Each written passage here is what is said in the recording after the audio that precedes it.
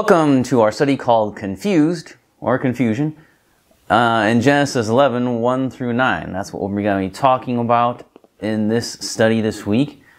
And if you remember in the first 10 chapters of Genesis, we've witnessed a lot of history already. We saw the creation of the world and everything that lives on it. We saw the creation of man, the special creation of mankind, with the first woman and the first man.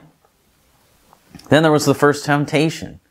And then we saw the first fall into sin.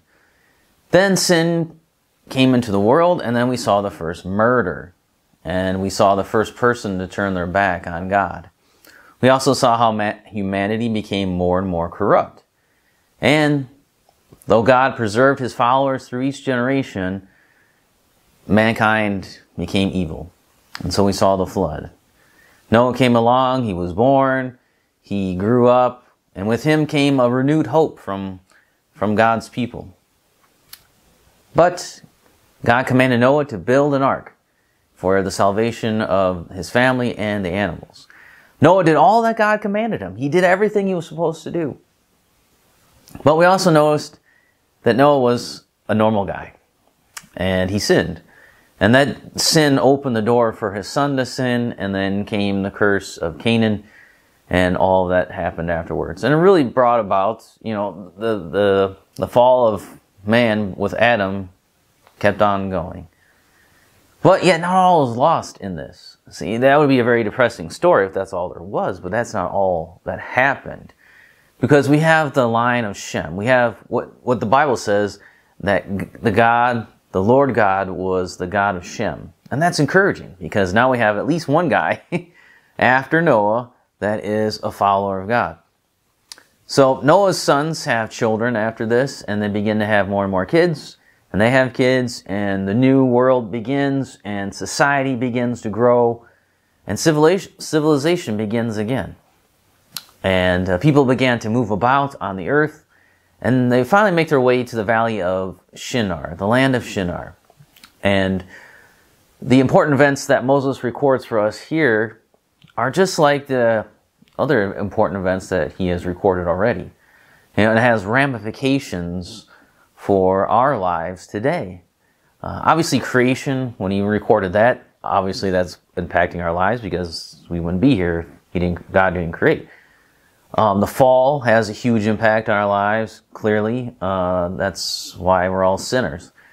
And then the flood happened, which shows that God doesn't mess with sin. He's not playing. He's got wrath against sin, and he will destroy sin. So we've seen that already, and that impacts our lives every day. We also get now to this historical account of the Tower of Babel. And it's one of those events that we feel the consequences of today. As I was working on this study, I was thinking about things that were left undone. There's a lot of things that are left undone in my past. There's projects that I wanted to do, just didn't get around to doing them, or things that just didn't work out. So a lot of things left undone. And I was thinking about things around my area here where I live, and there's actually a fairly large project, a very large monument to projects undone. And it's called the Road to Nowhere. It's a highway. You can look it up. It's called the Amstutz Expressway. Now, expressway planners had an idea of creating a highway that would carry people from 94, which is the main highway in our town, and would carry people from Highway 94 over to the lakefront here along Lake Michigan. And there's a naval base nearby, so it would connect it to the naval base, would go up along the lakefront, probably even extend up into Wisconsin. And so they had this great idea that they were going to build this highway, and it was going to move all these people and make it safe for factories and industry along the lakefront to be able to move things, and it would help the factories and industry to grow. But the land was secured. Funding allowed them to start the highway, so they built this section of highway. But then an economic downturn in two of the major towns that's going through happened, and they couldn't finish. There was no more funding.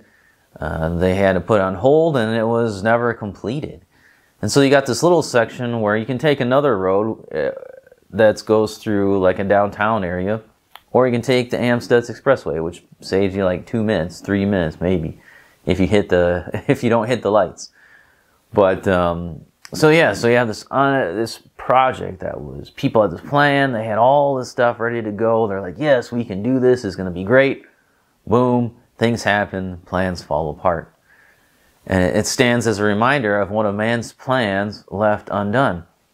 That's what the Tower of Babel, one of the main themes that we'll talk about, is because of what, man's ideas. They had this plan, they had this idea that they wanted to accomplish, but yet someone else had a plan that overrode their plans. And obviously, that was God. So that's what we're going to be looking at in this study this week.